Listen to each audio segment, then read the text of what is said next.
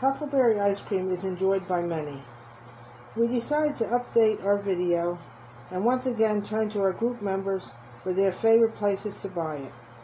The places mentioned are not in any certain order.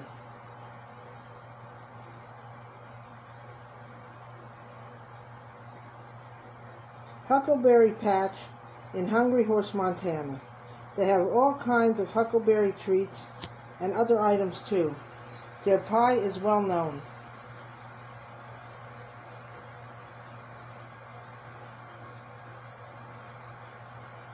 The lodge in Glacier National Park had also received many votes. Stop the Car Trading Post in Silvergate, Idaho. They're known for their huckleberry milkshakes. People say they're great, but they also have a lot of items to just browse through. The Jackson Drug Store in Jackson Hole, Wyoming is an old-fashioned historic drugstore. It has an old-fashioned soda fountain, great ice cream.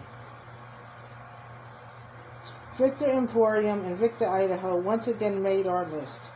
Members really enjoy their milkshakes.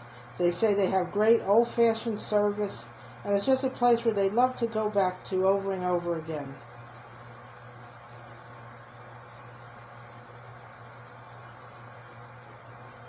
The Outpost in West Yellowstone. Besides their great ice cream, they have regular nice home-cooked meals. Just a nice place to enjoy, a place to relax after exploring, and it just had a great reputation.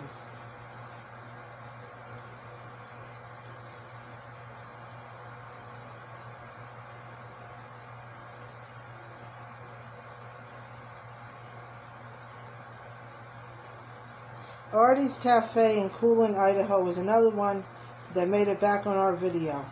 Full-service restaurant, family-owned since 1998.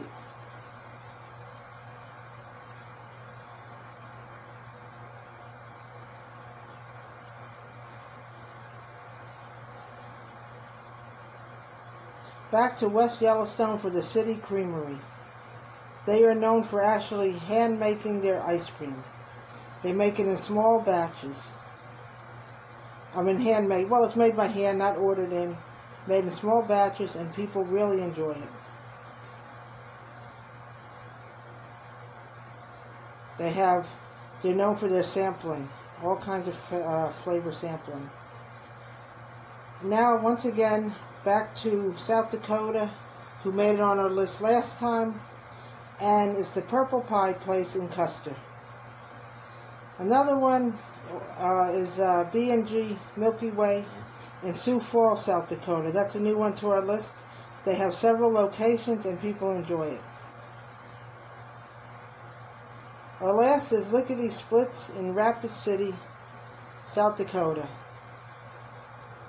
Now all of these places are different. People like them for many different ways.